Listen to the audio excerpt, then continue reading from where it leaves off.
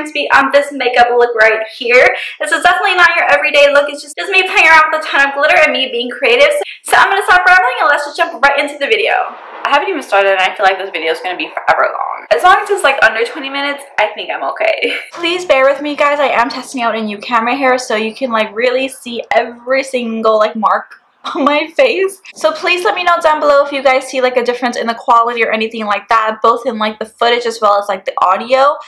I'm going to moisturize my skin using my Tatcha water cream. For primer, I am going to go back into the Milani Prime Shield Mattifying Primer. I just want to test it out a little bit more just because the first time I did use it, I was using it with, you know, an oil and a new foundation and all of those things. So I just kind of want to see, you know, how this is going to work on like my normal foundation. I'm going to first go in with the Milani Conceal and Perfect Foundation. This is in the color Tan. I'm just kind of pumping out a couple of pumps on my little tray here. And then I'm going to take the Jouer High Essential Coverage Foundation. This is in the color Caramel. And I'm only using about like a quarter of a pump of this only because it's super high coverage. So I'm just going to mix this up using my little spatula here.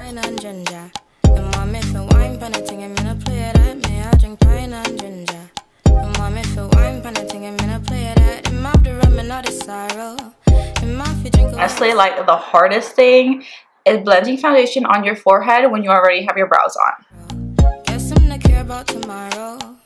For cream contour, I'm going in with my Graftobian palette, of course the darkest shade.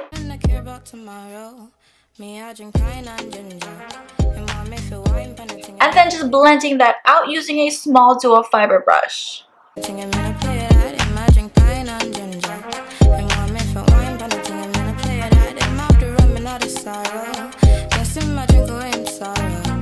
Now for concealer, I actually want to use one of the light shades in the Graftobian palette, and the color that I'm going into with is Desert Sand, I believe. So I'm just going to put this in the normal areas.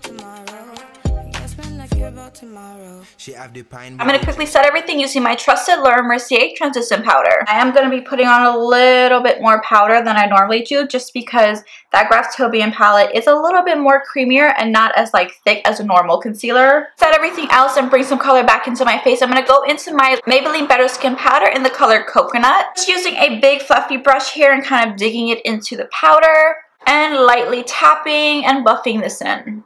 To bronze and contour, I'm going with my Shade and Light palette from Kat Von D, of course going into the middle shade here.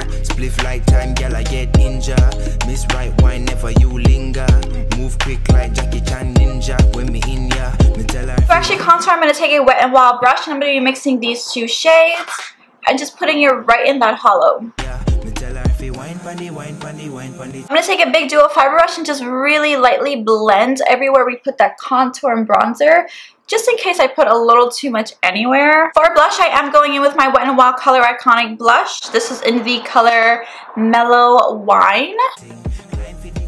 Before I move on to powder highlight, I'm going to set a base and I'm going to go in with the Colourpop Super Shock Cheek Highlight. This is in the color Wisp. But I know me, I sing me, I pray she no move from my drink. She I say fine and ginger. And then taking the Milani Stellar Lights palette, this is in the shade Rose Glow. I am going to go in with the middle shade and just lay that down. Honestly, if you guys haven't tried this Milani palette out, you are missing out. Please go pick it up. Now that face is done, I'm going to go in and set everything using my Morphe Continuous Setting Spray.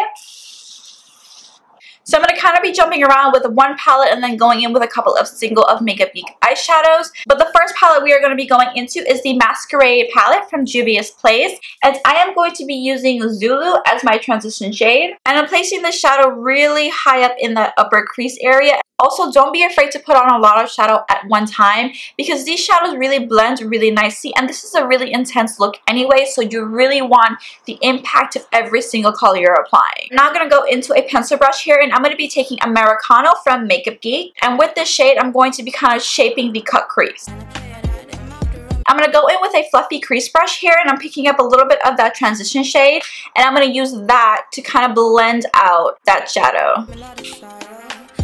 Now that we have that laid down, I'm going to go in with an even smaller pencil brush, and I'm going to be taking Corrupt from Makeup Geek, which is just a regular black shadow. And I'm basically doing the same thing with this shadow we did with Americano, just kind of deepening up that cut crease. I'm going to take that first pencil brush we used and pick up a little bit of Americano, and I'm going to use that to lightly blend out that black shadow.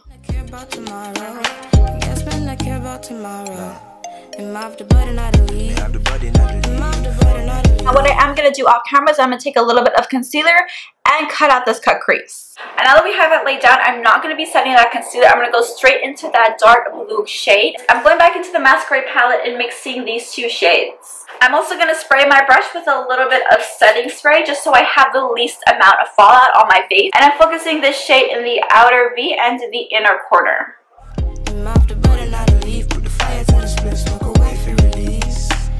For the middle of our lid, I'm going in with a Zola, spraying my brush with setting spray.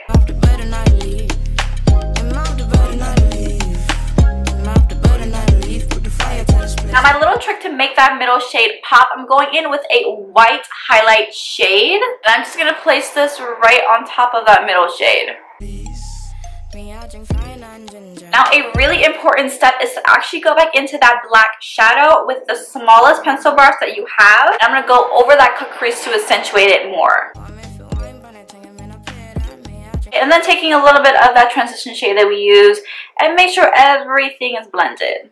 What I'm going to do is just take off this tape, and you have that nice clean line, and all that mess that was on this tape is not on your face. Now for my lower lash line, I'm just going to kind of breeze through this because I'm going to be doing the same thing I did with the top lash line. I'm going to be doing it with the bottom. So I'm going to be taking that dark blue, putting it on the outer corners, and that light color in the middle.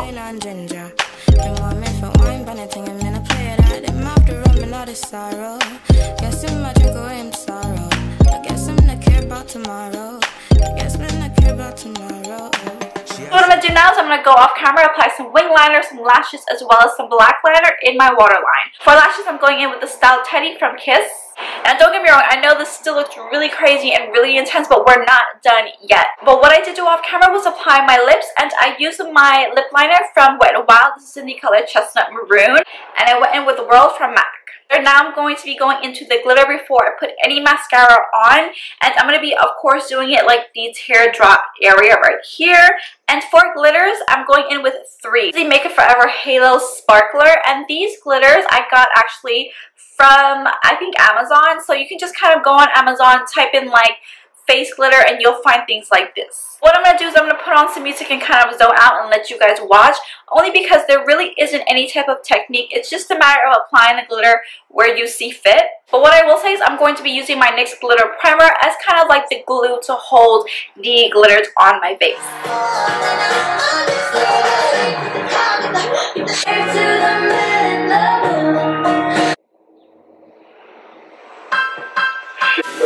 Look on that girl. Me tell her if you wipe on the thing, but she no play that. She a sip pine and ginger. Me tell her if you wipe on the thing, but she no play that. She have the rum in the sorrow. She tell me I drink her when we sorrows. She said me no care about tomorrow. I guess me no care about tomorrow. I guess me no care about tomorrow.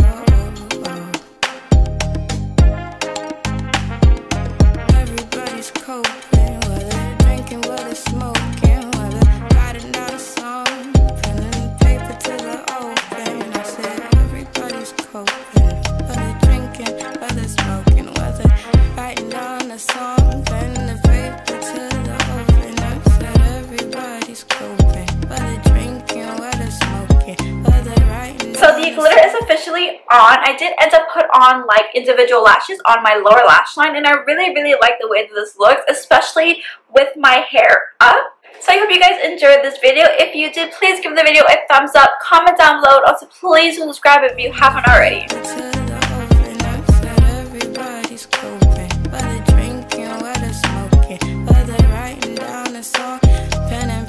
To the open,